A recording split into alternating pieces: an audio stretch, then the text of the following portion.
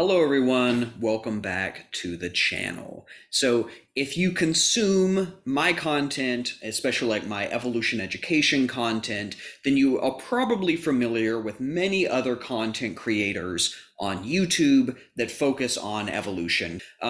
And you probably have noticed that every single one of them have a series on evolution, right? And it's always kind of like this is the glory of the world we live in, and there's lots of little clips of animals running around and like pretty nature shots and things like that. And then they talk about Darwin's voyage, and they talk about the origin of species and natural selection, and like they give you this sort of grand idea about evolution writ large, and it's great. It's entertaining, and it's somewhat informative, but one of the things that I noticed whenever I watch them as a practicing evolutionary biologist is that many times I find myself doing this kind of yeah, but thing, right? Where it's like, yeah, like in a simplistic way, that's true, but it's a little bit more complicated than that. And like I always feel like these series sort of leave out the complexities. They leave out the nuance. And for me, some of the most exciting things about evolutionary biology are the nuance. And not only the nuance, but actually the kind of nuts and bolts, right? Like really getting down and dirty into the nuts and bolts of how evolutionary biology really works. And I think to a large extent, the reason that many of these more popular YouTubers don't do this is because you'll lose a lot of the audience, right? Like for many people that, maybe have like only a high school biology education at best, digging in deeper might be a little bit daunting. It might be a little overwhelming, and almost certainly you'll get a lot less views. Well, see, that's where I come in, because I am not like a big content creator. I do this entirely for fun. And so to me, digging into the nuts and bolts, that's kind of what I do. That's what I really, really like. And it's one of the things that I was kind of looking for on YouTube and wasn't really finding, and thought, okay, I'll start a channel and I'll do it, right? But I kept putting off the concept of like actually doing an evolution series, because it just seemed, I don't know, it kind of seems pretentious, right? It's like, oh, that's been done. But over and over, watching these series, I thought, well, maybe there's a market. Maybe someone will think, you know what? I've watched a lot of these things, but I kind of want to know more, right? I want to understand this at a deeper, more fundamental level. If that's you, then this series is for you. And I'm calling it The Causes of Evolution. I've pictured here this little cartoon. This is JBS Haldane. Everybody should know who JBS Haldane is. He's one of the founders of the modern synthesis. And as I said, this title was inspired originally from a 1931 lecture that Haldane gave that was titled A Re-Examination of Darwinism. And shortly thereafter, actually a year after, he converted this series of lectures into a little book that I have here called The Causes of Evolution. It's not very long. Like the actual content of it is only, I think, like 80 pages. But what makes this such a really cool book is he has this extensive appendix. And in this appendix, he actually shows all of the mathematical derivations. So I like to kind of think about the first half of the book as sort of the YouTube equivalent of like the big broad series that popular YouTubers will do, right? Just sort of like glossing over the big picture things. And then the appendix being, let's really dig deep into the claims that I've made, right? I've said natural selection will do this. I've said, Mendelian populations produce this kind of variation, right? I've said all of those things, but I've not really shown you how we know those things. And that's what the appendix is in this little book. And interestingly, the appendix is almost as long as the book itself. And so that sort of layout kind of inspired me to do basically the same thing, so that you can imagine this series as the appendix to the more popular and accessible series that you'll find on YouTube. So this is going to be a series in 3 parts. The first part, which is this part, is going to be focused on variation. Haldane himself dedicated 2 chapters of The Causes of Evolution to variation. Variation is an incredibly important topic that we must understand if we're going to understand how evolution works. The second part will be focused on the forces of evolution themselves. So instead of taking, again, sort of a more bird's eye view of evolution, we're actually going to dig in to the statistical nature of populations. And what I hope to demonstrate is that all of the things that we call evolutionary forces are actually just statistical properties of any population that behaves in a Mendelian fashion.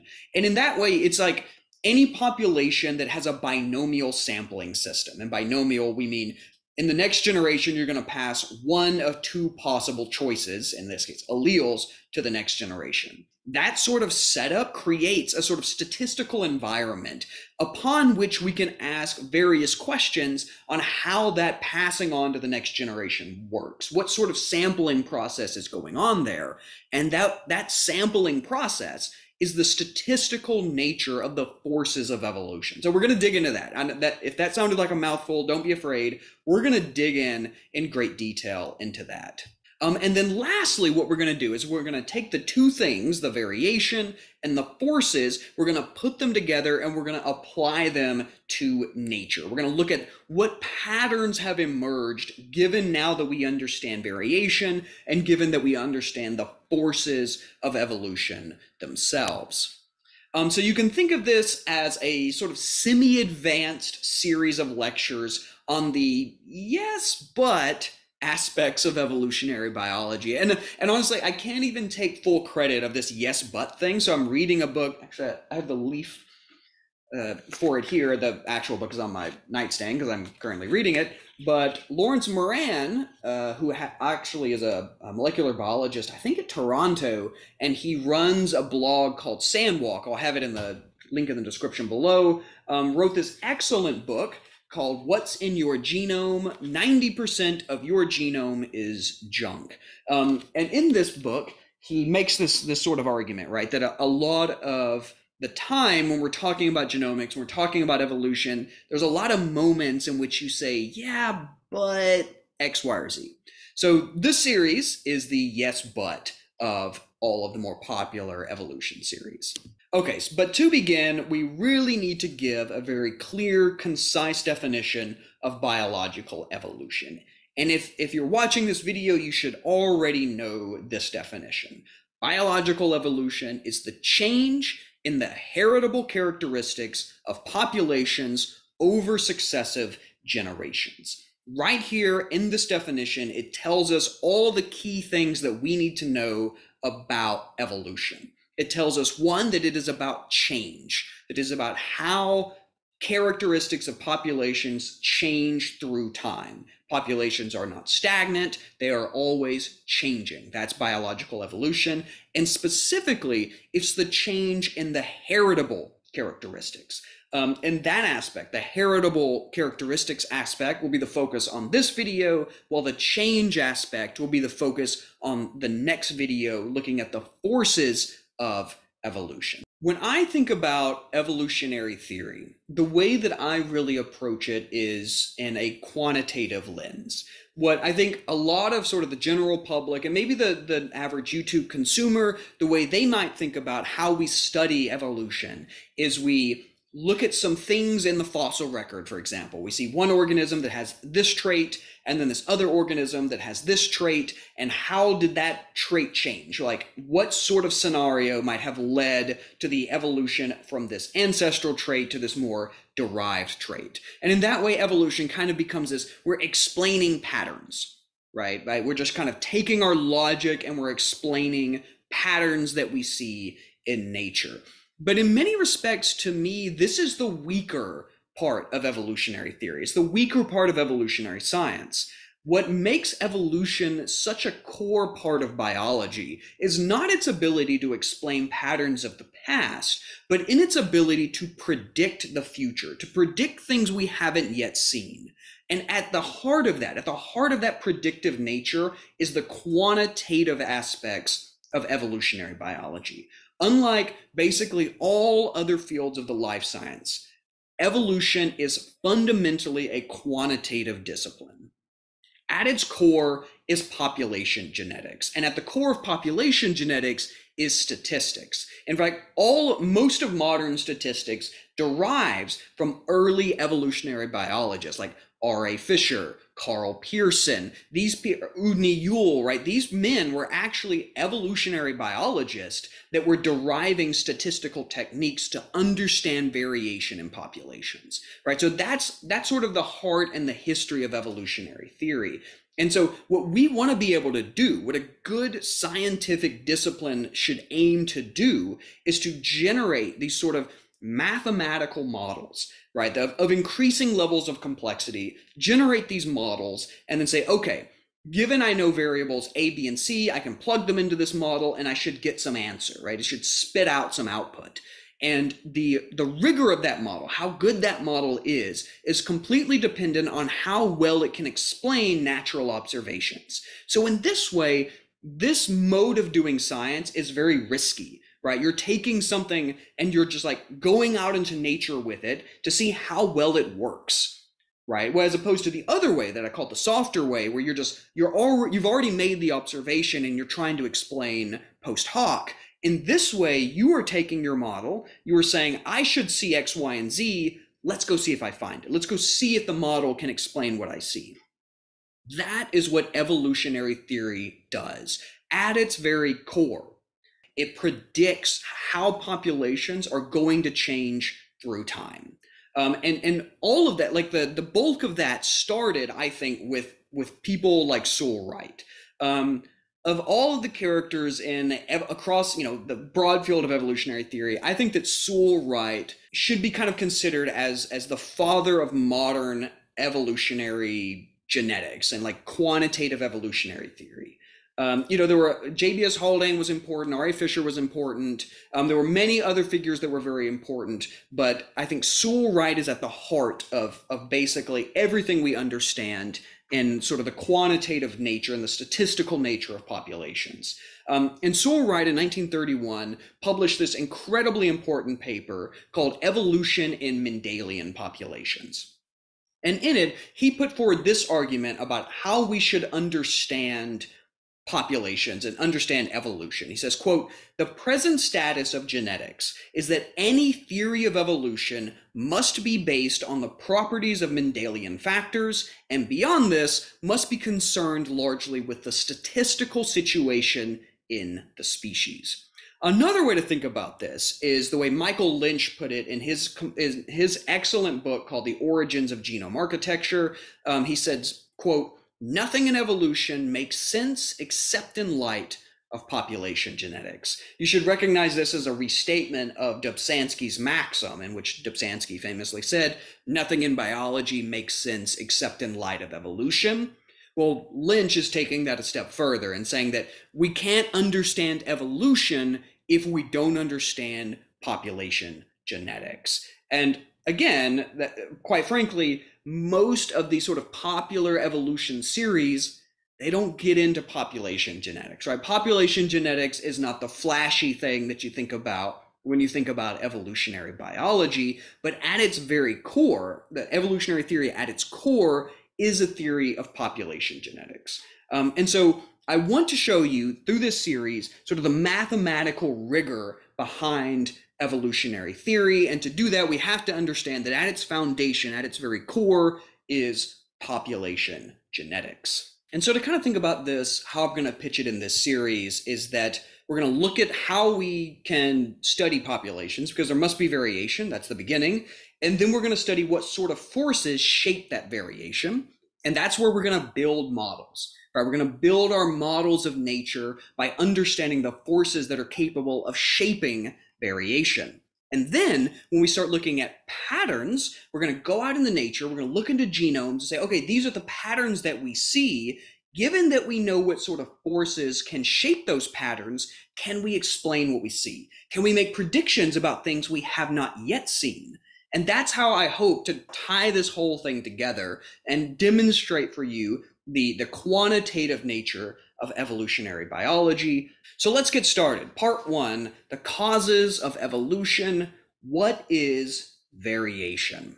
So if I were to just ask you, where does phenotypic variation come from? Virtually all of you, especially again, if you've watched some of these evolution YouTube series, will say mutation. Mutation is the source of variation. So if you can think about a sort of histogram here, it's actually just normal distribution with some trait value on the x-axis and then the frequency of that trait value on the y, you can see that there's continuous variation in this hypothetical trait, right? And we're asking, where does that variation come from? What is the cause of that variation? And again, most people would say mutation. And almost certainly genetics, the underlying heritable variation in populations, contributes to this variation. Right, so some individuals have one allele, other individuals have an alternative allele. And in this case, when there's this sort of continuous variation in a trait, it tends to be determined not by a single allele, but by many alleles. And we call this polygenic, that a single trait kind of interacts with many genes epistatically across the genome that then leads to some trait, right? Now, again, that's sort of the simplistic way of thinking about trait variation, is that it emerges due to underlying genetic variation. But of course, that's not the only source of phenotypic variation. Another source is the environment itself. And in this, I'm including not merely the sort of abiotic environment, like whether you live in the sort of mountainous area or whether you live in a desert, but also the biotic environment. So do you live in a forest, for example, which is a biotic environment because it's completely determined by trees? Do you live in an environment that is very dense? There's lots of conspecifics or even lots of heterospecifics all around you. Maybe you live in like a tropical rainforest where there are many, many species that you're constantly interacting with. All of these little components can also shape trait variation. To give a specific example, imagine a forest and you are like a pine tree. If you go to a pine forest, on the edge of it, you will see branches that will start at the base of the trunk and go all the way up the tree. The entire length of the tree, there will be branches sort of spreading out, soaking up that sunlight. But once you go into the forest, you will find that the trees no longer have branches lower down. All of the branches are very high in the canopy. Well, this is completely environmentally determined. Those two trees have the exact same genes for determining where branches are going to grow and how branches grow. The difference is that when you're in the center of the forest, you don't get sunlight at the base of the trunk. You're only getting sunlight in the canopy. So it's a waste of energy to produce branches farther down. Whereas on the edge of the forest, you're getting your entire trunk is being exposed to sunlight, and so it's beneficial to grow branches across the whole thing. So in this sense, the environment is shaping that trait.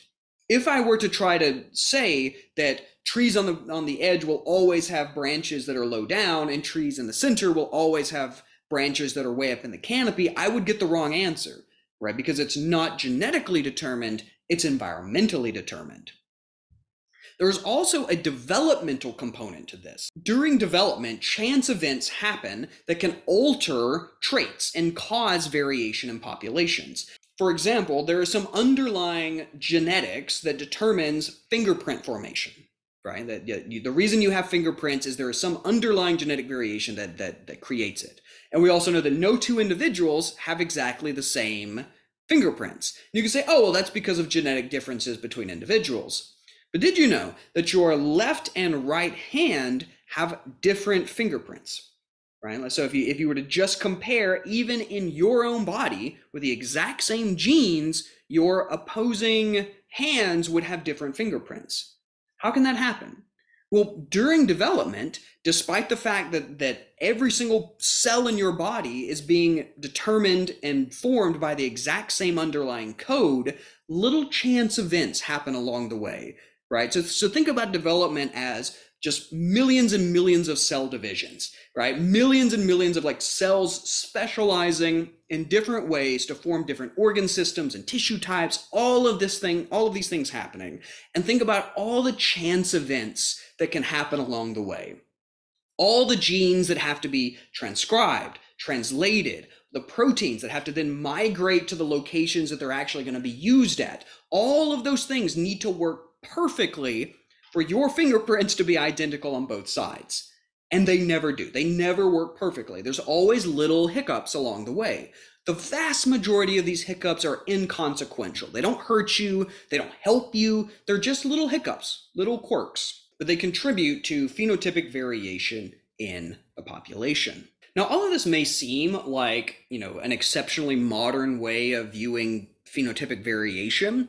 Like, surely people 100 years ago didn't know about this. But here's a paper from 1921 by Sewell Wright looking at fur patterns, coloration patterns in guinea pigs, in which he is incorporating all of these different axes of variation. So the D's on the far left, that represents developmental variation. The E represents environmental variation. Between them, that C represents the chance combination of sperm and egg. So he's including the genetics, which are the sperm and egg combinations, the environmental effects, developmental effects, all of which lead downstream to differences in the offspring between their parents, i.e. contributing to variation in the population. All of these things interacting in this kind of complex network.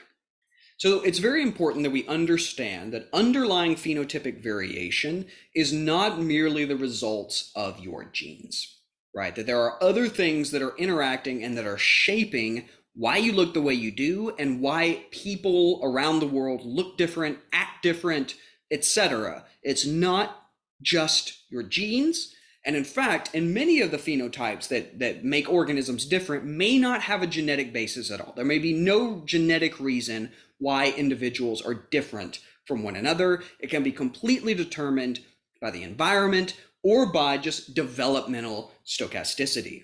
Now, there's even more complication to this, and that environmental traits can become correlated with genetic variance. And this is sort of a statistical mistake that many geneticists commit, even to this day, but that have made extensively throughout the past, is trying to associate a genetic variant that they think is determining a phenotype that is actually just correlated with a environmental variant. So let me give you an example here.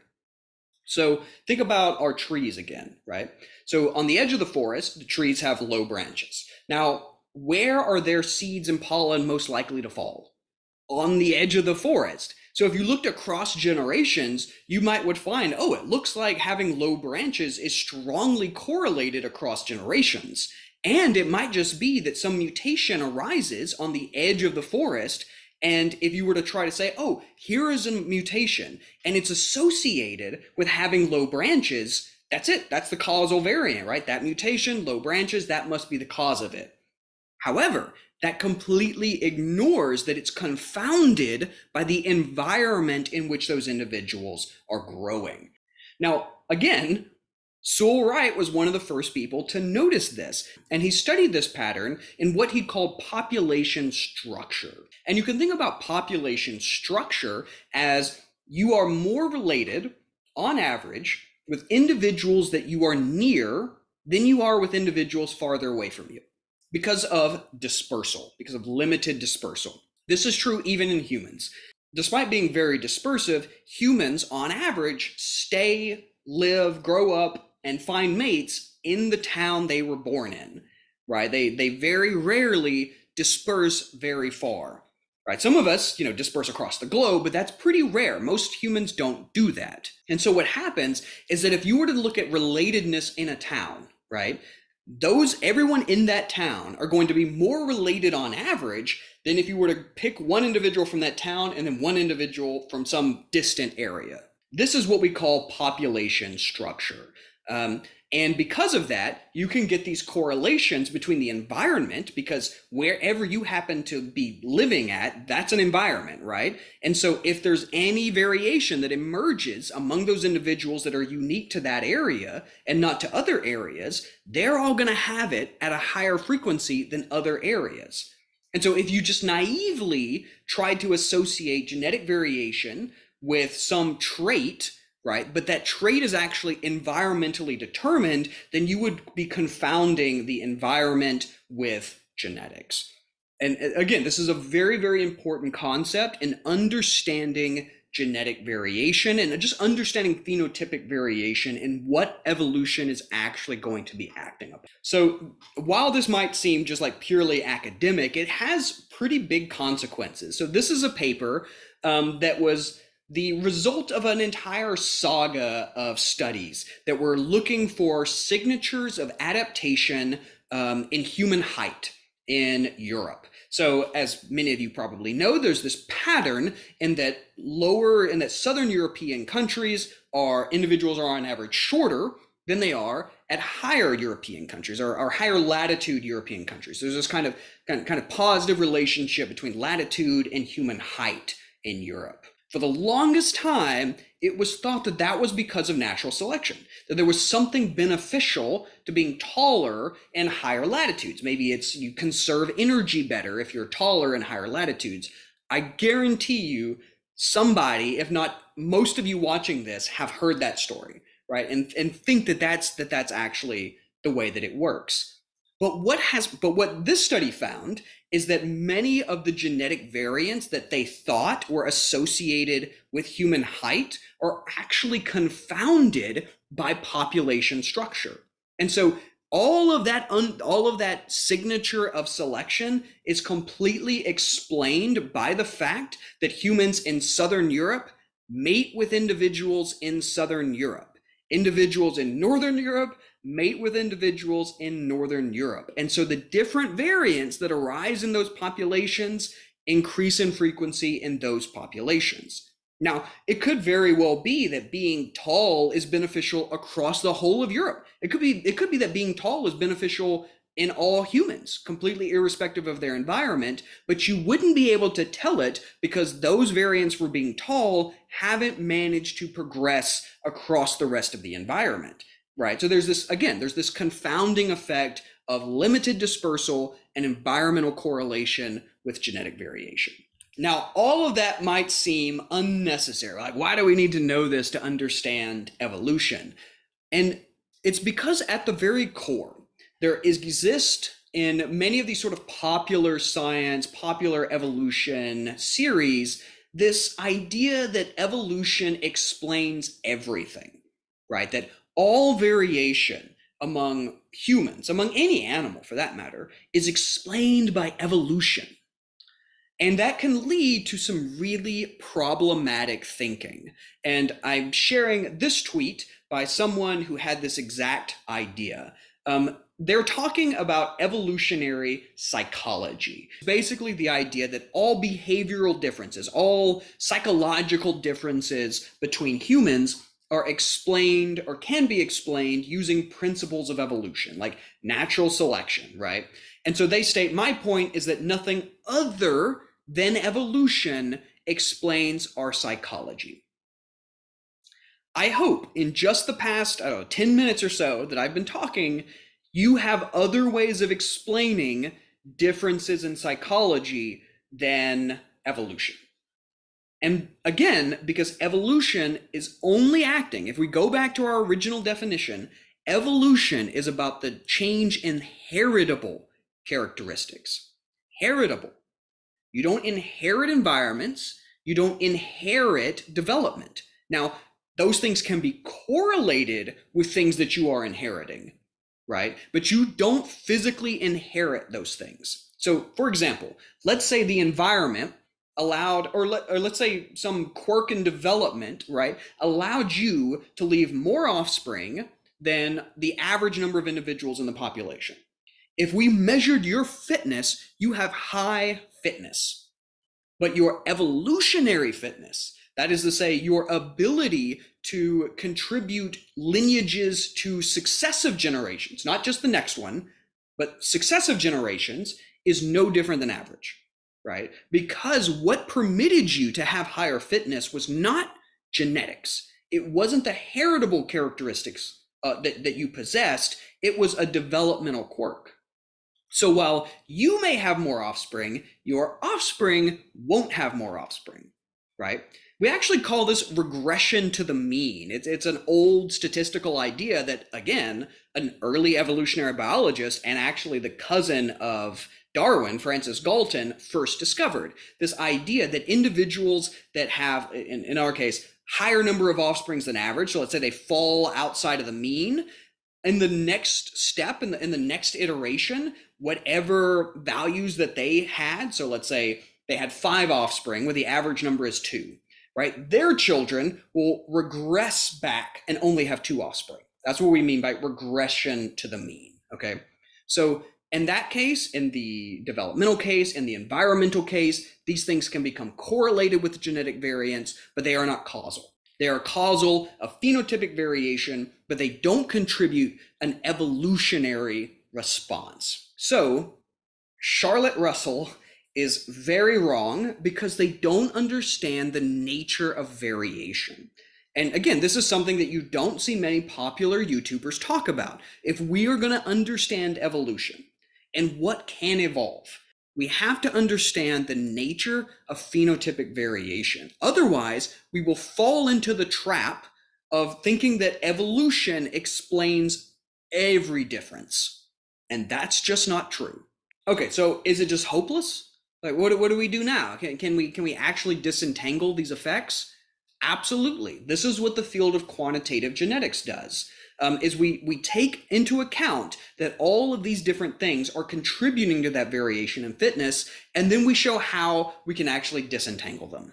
So for our purposes, let's think about the effects of genes and the environment and development. Let's think about all of those things as additive. So P sub I represents the phenotype of individual I, is equal to the mean phenotype in the population, plus G sub I, which is the variance that is introduced from their genes, from individual I's genes, plus the variance that is introduced from the environment, right? And so those two things are interacting with the population mean to shape the phenotype of that individual. Furthermore, the population has a mean, P bar, that has a variance, and the variance of that mean is equal to the variance from genes, which is sigma squared G, plus the variance that is induced by the environment. And in this, we're also including developmental effects. We're just going to sum them all into one little category that we're calling the environment. And so what is evolution fundamentally interested in? What can evolve is the genetic variance, right? It's not the environmental variance. The environmental variance doesn't evolve. What the environment does is its own thing. Now, this is not to say that animals don't influence the environment. They absolutely do. It's a feedback loop in which animals are changing the environment is interacting with animals, and this really complex network. But that environmental change can in many respects be completely decoupled from what animals are doing. An asteroid coming and hitting the Earth completely decouples an animal's ability to change its environment, right? It's just getting smashed by an asteroid, and that's just an environmental effect that animals have to respond to. And so fundamentally, when we're thinking about evolution, we're concerned with the change in the genetic variance. And this concept is captured in the idea of heritability. How heritable is a given trait? And so we define heritability, and in this sense, the broad heritability, as the variance in genetics divided by the variance in the total phenotype, right? And that total phenotype, as we know, being the sum of the variance from genetics and the variance from the environment. And fundamentally, that heritability measure is what we're interested in. So how much a trait is going to respond to any of the forces of evolution that we'll talk about next time is determined by how heritable that trait is. So a trait can be 100% heritable. That is to say, any variance around that trait is completely determined by genes. There is no other effect. Nothing in the environment can change what that variation is going to look like. But a trait could be, for example, 80% heritable, or it could be 5% heritable or 2% heritable, right? There's a whole range of possible heritability, and that heritability measure tells you something about how well it will respond to evolutionary forces. And so, okay, so now that we have that sort of theoretical background, let's think about how we can disentangle the environment from the genetic variation. So simplistically, let's think about it like this. Let's start at the top panel. We have some mean, and what we want to do is we want to select, let's think we're like a breeder or something. We want to select from our hypothetical population only individuals that have trait values 2 or higher, right? And remembering that the current mean is 0. So nobody less than 2 breeds, only individuals 2 and higher. All right, that's what we've done. We allow those individuals to breed. What does the mean look like in the next generation? Well, if the mean in the next generation goes from 0 to 1, right, then notice that we've been able to increase the mean of that trait, right? We've increased it 1 step from 0 to 1, but notice that it's still only half of what we actually selected for. We selected for 2 and above, but we only got 1. So what happened? Why didn't the entire population shift to 2? Everybody that was below 2 didn't get to breed. So where is the rest of that variation coming from? Well, to understand this, let's introduce some more terms. So first is the selection differential. This is the difference between the selected group and the population mean. So remember, we only selected individuals from 2 and above, and so that difference is 2 and above minus the original mean of the population. Next is the response to selection. And this response to selection is the difference between the mean phenotype of the progeny and the previous generation mean phenotype. And we call these respectively S for selection differential and R for the response to selection. From that, we can actually get what we expect the response to be as equal to R equals H squared, which is our heritability estimate, multiplied by the selection differential. Notice that the heritability estimate, again, is just the variance in the genetics divided by the variance in the phenotype. Now notice here we're using little h instead of the big H that we used before. The little h, whenever you see that value, what that actually represents is what we call the narrow sense heritability. So broad sense heritability includes genetic variation that can be from any kind of variation. So it can be additive, it can be dominant, it can be epistatic, any way in which genetic variation might be contributing, that's the broad sense. But it's very difficult to disentangle dominance effects, epistatic effects, and additive effects. Additive is the easiest to disentangle, and that's usually what like most agricultural like farmers are interested in, is the additive genetic variance. So that's the variance where the trait is determined by the sum of the effects of each individual allele. Like you can literally say this allele adds this much, this allele adds this much, and you can just sum them up, and that's the trait value you expect to see. That's the additive genetic variance. So as you might imagine, it's a very easy value to measure, right? So in the narrow sense heritability, that's what we're focused on. So that's the sigma squared sub A, just represents that additive genetic variance. Now, since we know that R is equal to 1, the response to selection, right? We went from a mean of 0 to a mean of 1, and the selection differential is 2 because we wanted to go from 0 to 2. And so what we can do then is just rearrange the equation, plugging in the values that we got, and we see that the heritability of this particular trait is 50%. So again, what does this 50% mean? It means that 50% of the variance in this trait is due to genetic effects, whereas the other 50% is due to environmental effects. So another way to think about this is that the variance in that trait that can evolve, that can be under some force of evolution, is 50% of it. The other 50% is going to be shaped by the environment.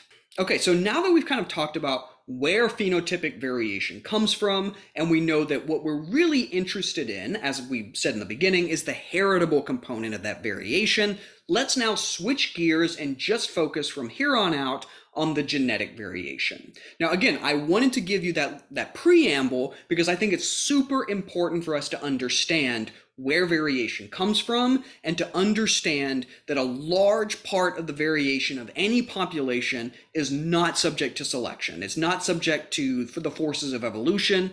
It's subjected to the stochastic nature of the environment or the stochastic nature of development. So when you go out and you try to understand why are people different from each other? You can think about it like maybe a little bit less maliciously as why are animals different from one another, why are trees different from one another. But in many respects, I do this because a lot of the times people take sort of simple Mendelian principles and they try to apply them to differences in humans, differences in culture, differences in behavior. Please, please, if you get nothing else from this video, understand that at the core, genes explain only a fraction of the variation that exists in human populations.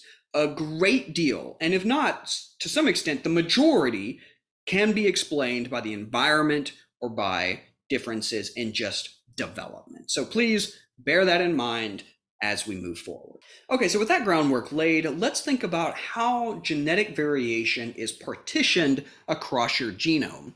If you are a computer programmer and you have any skills in Python, I'm going to include the code for all the figures that I've made in the next couple of slides, because these are actually simulations that you can do yourself. And so if you have access to Python, I did this in Jupyter Notebook because I think it's like a little bit prettier to show. I just include the code here in case you want to run it and try to generate your own figure that looks like this. So how is genetic variation partitioned across the genome?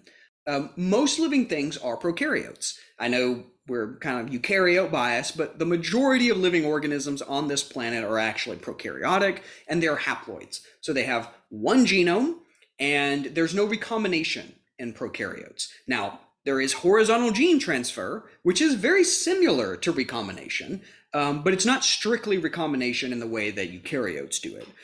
But in general, just simplistically thinking, that haploid genome, any variant that arises on it is inherited every single generation in its totality. Now, that is not true in diploid eukaryotes because of a process called recombination.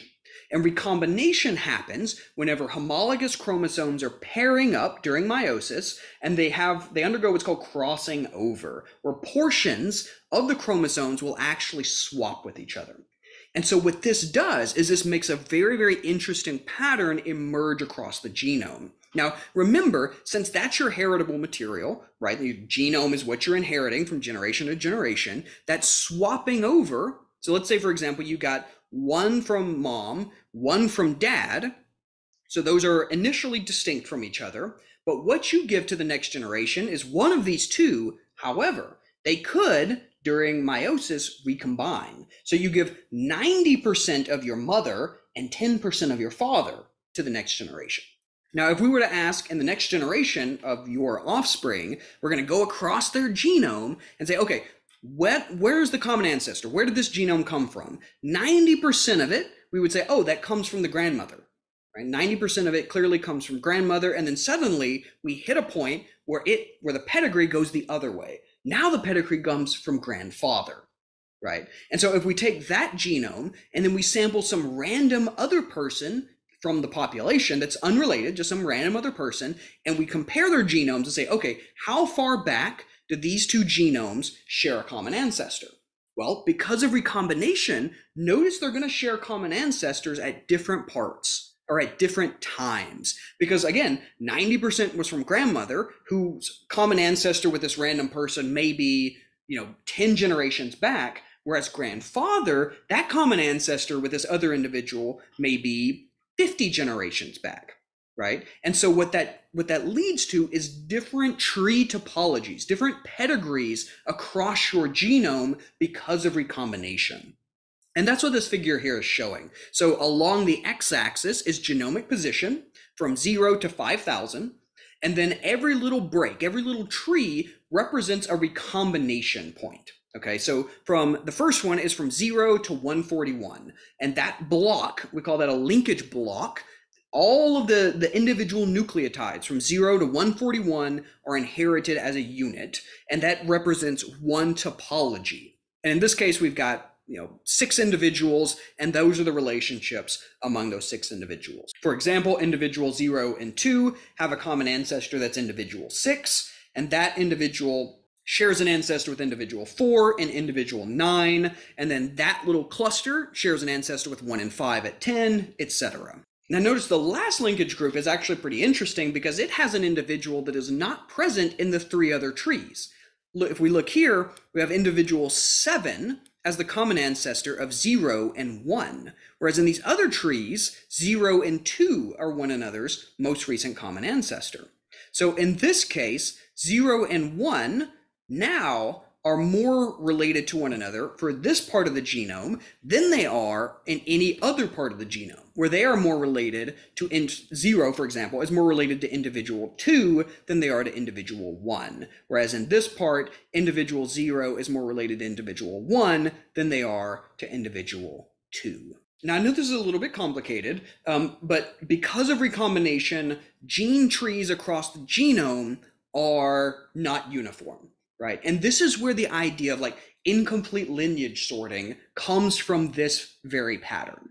Right. It comes from the fact of recombination in diploid organisms. And all organisms that undergo recombination, you will see that across the genome, you have different ancestors that lived at different times just because of the underlying pedigree due to this shuffling of alleles. And so I want to show you on a full pedigree what this kind of looks like. So up here on the left is what we call the full ancestral recombination graph. And this represents the full relationship of all sampled individuals across the pedigree and across the genome. So it has kind of three axes. It has a genomic axis, right? That's actually the position in the genome, because recombination happens on the physical genome. It has the time axis that's backwards in time to some ancestor. And then it has this sort of topological axis. That's where those relationships are in terms of when do you coalesce versus when do you recombine. And sort of a rule of thumb in looking at these graphs is that coalescence brings lineages together into the past, right? They merge into the past, whereas recombination splits them into the past. And I'm going to show you how that happens. So down here on the bottom, we'll start on panel A. Just try not to get lost in these other three. Just look at this one. We have these two individuals. Two individuals are modern day samples. Now, because individuals are diploid, they have two genomes. So this sampled individual has genome 1 in green and genome 2 in yellow. This individual has genome 3 in blue and genome 4 in red. Now let's trace back the ancestry across this. So the yellow one finds their first ancestor here, and then we have a coalescent event in individual 6 right here between genome 2 and genome 1. Yes, I know these individuals are highly inbred, but this is just for simplicity. So what that generates, this little pattern here, where 1 finds an ancestor in 6, 2 finds an ancestor in 6, is this tree. Right, so 1 and 2 have an ancestor in 6. That's what that tree would look like. Very simple, very straightforward. We can follow it, no problem. What about individuals 3 and 4? And by I mean, what about genomes 3 and 4? Well, notice what happens in the ancestor of individual 4. There's a recombination event right here. And what that has done is that's taken the original complete red genome and broken it in half, so that one is going to be on a different genetic background than the other one. So if we trace this portion, right, because now it's broken up, remember it's splitting it backwards in time, we trace this portion, it finds an ancestor in individual 5, right? So 3 and 4 for this part find an ancestor in 5. But what about this part? Where do 3 and 4 find that ancestor? Well, notice that they don't find an ancestor until all the way back here in individual 8. But to get there, notice that we have a second recombination event right here, right? So not only do we split it up here, we split again here. And so there's actually 3 topologies that emerge because of this recombination. So individual 3 can find an ancestor with this genome either in 5, in 8, or in 9, depending on where you look. And if you look at this gray bar, this represents across the genome where those recombination events are actually taking place. So they're taking place, the first one is right here. So that means for this block, individual 3 and 4 find an ancestor in 5. For this block here, individuals 3 and 4 don't find an ancestor until 8. And then for this last block, they don't find an ancestor until individual 9. So across the genome, they have a different ancestor backwards in time. Now we can represent this in several different ways. We can represent it as a graph, like this here, where you show, first, this is the simple one, but then here's 3 and 4, here's that first ancestor in 5, and then you have recombination that, again, like I said, splits it. So it splits it where the ancestor is in an 8 and in 9. That's the full graph. I find this the harder way of interpreting the tree. What's a little bit easier for me is actually thinking about the full ancestral recombination graph as a series of local trees.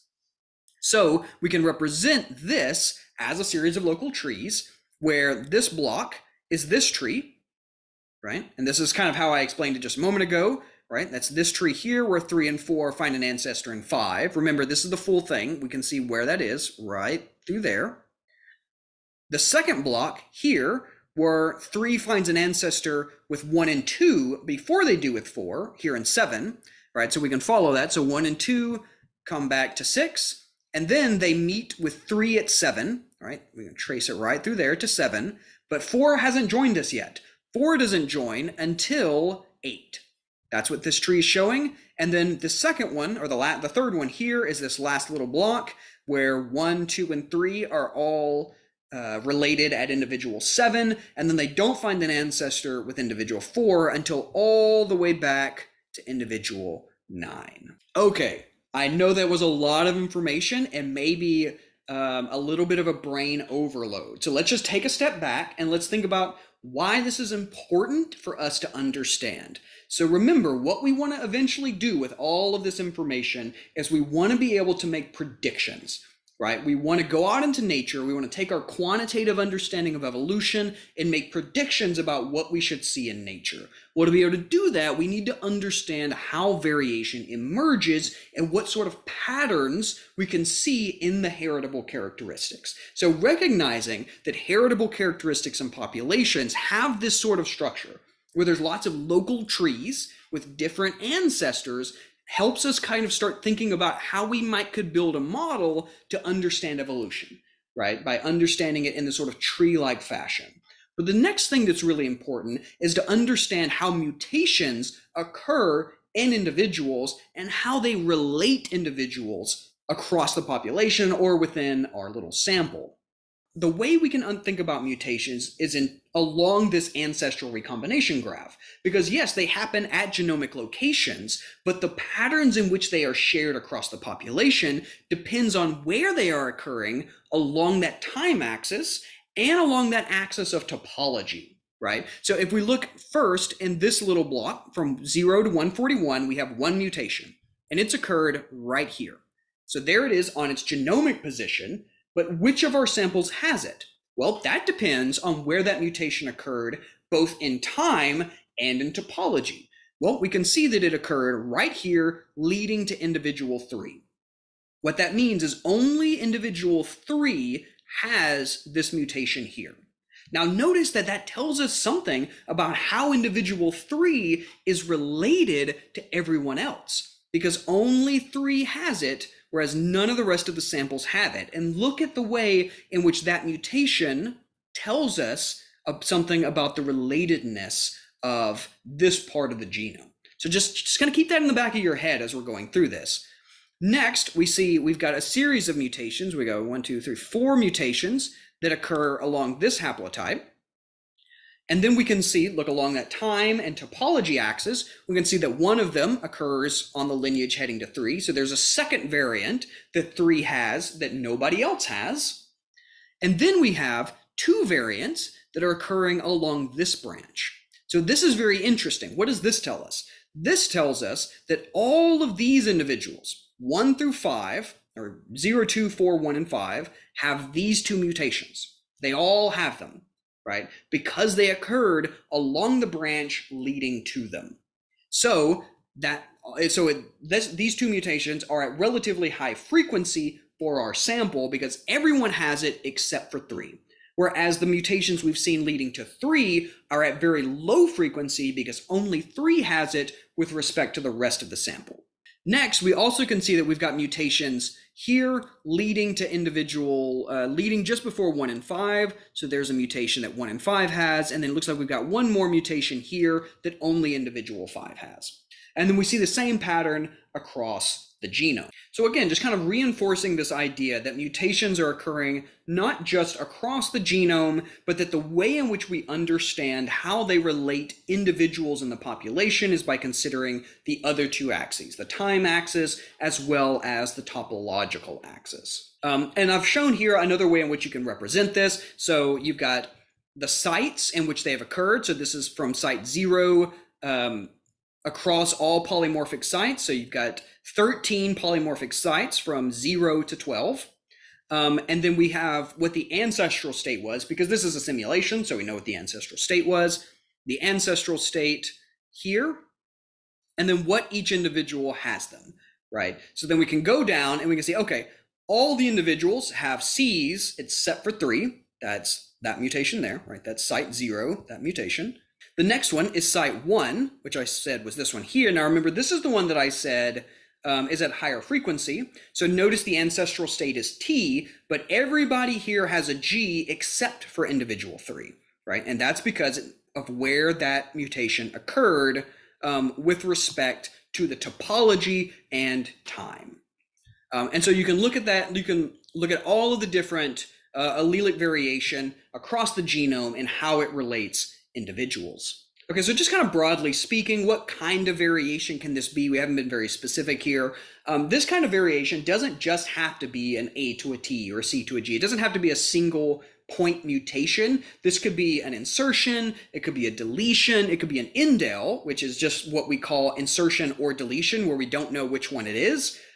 Because you don't generally know what the ancestral state was. You would just say, okay, it's either an insertion or it's a deletion, right? So we just call it an indel. They could be broader mutations as well. So they could be like whole scale deletions, whole scale insertions, duplications, inversions, all of the different kinds of mutations that are possible to occur happen in exactly the same. They generate the same pattern across the genome because they are occurring along that pedigree, right? Along that ancestral recombination graph is where these mutations are actually occurring. Okay, so the last thing that I want to talk about is how we actually measure genetic variation. So now we've looked at how variation occurs, what dictates variation, and we've looked at how it's partitioned across the genome. So let's actually think about how we could measure genetic variation in a quantitative way.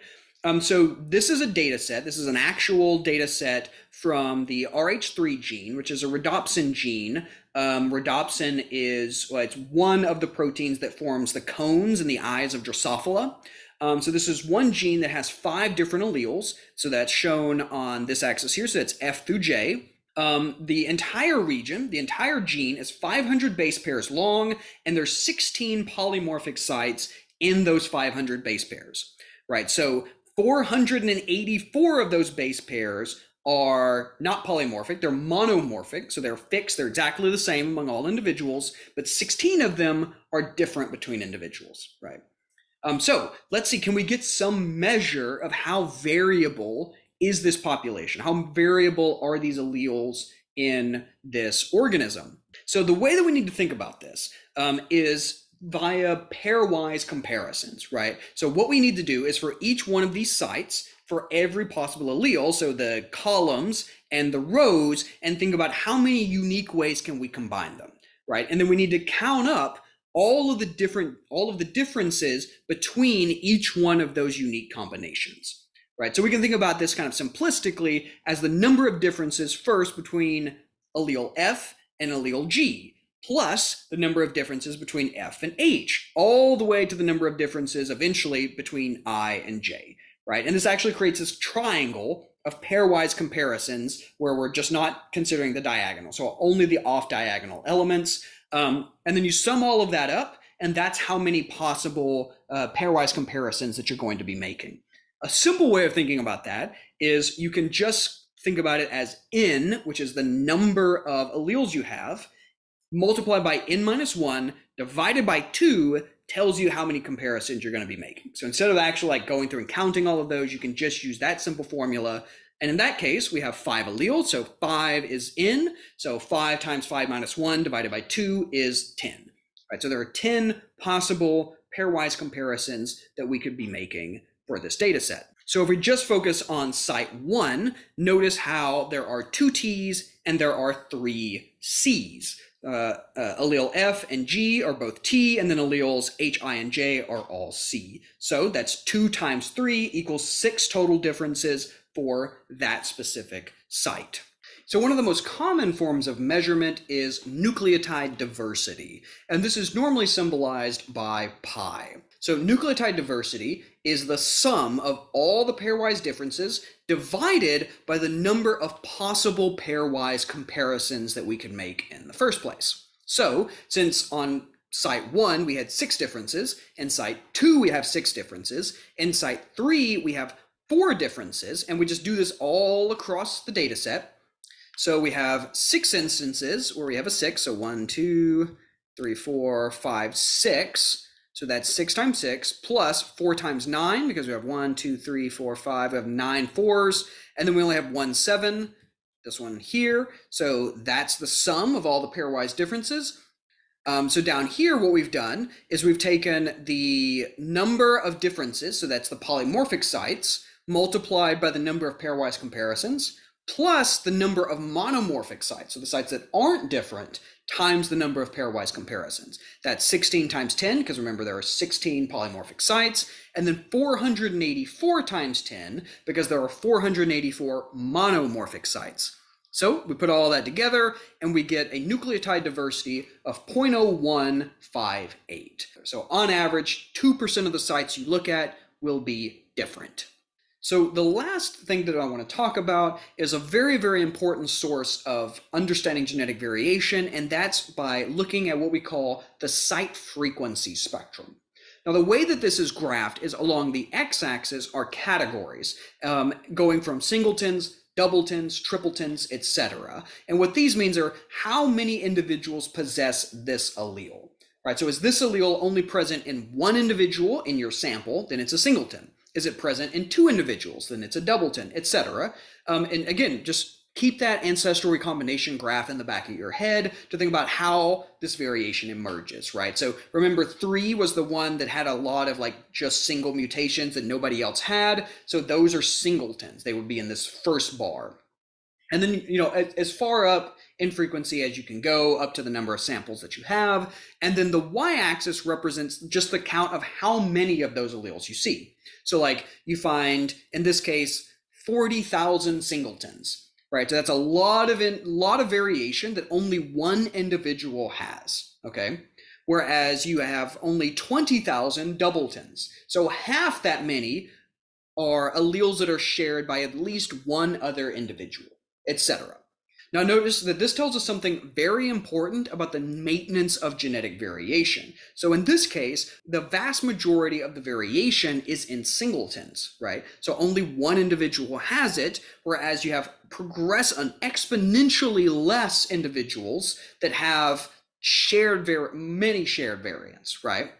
What this tells us is that most new mutations, so in that category of singletons, you can think about these as new mutations, are lost to drift within a few generations, and the first generation or within a few generations.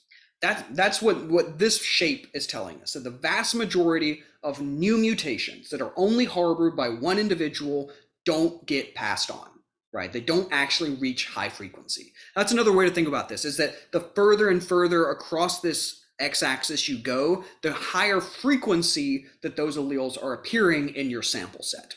Right? So you have very few alleles that are at very high frequency, and you have a ton of alleles that are at very low frequency. Now, the shape of this curve is very informative about demography. So in stable equilibrium populations that aren't changing in size, there's no selection, it's just kind of a stable, neutrally evolving population, you have a site frequency spectrum that looks like this, with a large number of singletons and then the sort of exponential decay in the frequencies of higher and higher frequency alleles, right? That's what a stable equilibrium population looks like. So keep this shape in mind, because we're going to use things like the genetic variation we talked about, the ancestral recombination graphs, and the shape of the allele frequency spectrum to begin to construct the models that we're going to use later on to understand and make predictions about how populations have changed. So one of the things you might be curious about is how can it be that we can use genetics to predict population size change? How do we know the populations were bigger or smaller in the past? How do we know those sorts of things? Well, we need to understand this base knowledge, right? That this is what a stable equilibrium population looks like, and then we're going to apply this knowledge later on when we start constructing more complicated models to understand how we can actually make predictions about how populations have changed through time. So again, like I said, this is kind of laying that groundwork, and the site frequency spectrum is sort of central to a lot of demographic models that are interested in population changes through time. So keep the shape of this in mind. It's definitely going to come back. So I know that was a lot of information. It was a lot of me rambling. I don't have a script. I'm just kind of doing this on the fly because I feel like it's a little bit more organic. But hopefully you've taken something away from this. The first is that there are distinct causes of variation, and only the heritable variation can cause biological evolution. Now, that's not to say these other factors don't influence phenotypes. They absolutely influence phenotypes, but fundamentally, to have an evolutionary response, right, for a population to evolve, that variation needs to have a genetic basis to it. If the variation is solely dictated by development or environment, there can be no evolution. Now, again, you can have stochastic changes in that phenotypic trait because the environment changes stochastically, right? But it's not evolution. And again, I tried to pitch this in a way that helps you understand and helps you kind of think about maybe some implicit bias that you might have when you start thinking about why certain behaviors exist or certain traits exist. So why do some cultures do this and other cultures do that, right? Why do some humans act like this and other humans act like that? Why do we look different? I really want you to think about the causes of underlying phenotypic variation, or the underlying causes of phenotypic variation when you approach those kinds of problems, and that hopefully you don't just approach them with a purely sort of genetic determinism, and understand that there are complex multifactorial things that are interacting with each other that then give rise to phenotypic variation, some of which may be genetic, some of which may not be genetic. Second is that variation exists along the branches of a population pedigree, which is constantly shifted during recombination, right? So all across your genome, for any sample, for any subsample of a population, across the genome studied, they will have different relationships among individuals, among each individual in your sample set, right? At some parts of the genome, two individuals in your sample will be one another's closest relative. In other parts of their genome, they will be one another's most distant relative, right? That's what recombination fundamentally does to pedigrees. And that tells us a lot about how genetic variation is maintained and shaped in populations, and how we can use that underlying genetic variation to understand how those pedigrees are constructed. So kind of working backwards to reconstruct those pedigrees that the mutations are occurring on, right? So that's the second component that we talked about.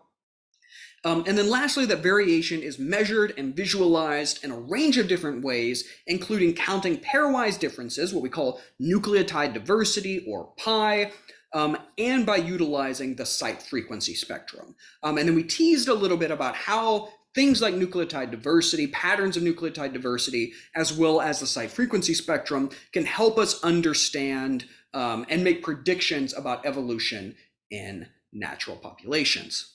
So hopefully you found this informative. I know this was a ton of information. Please feel free to drop a comment, ask questions. I'd be more than happy to discuss this further. And thanks so much for being here. And I hope you stick around.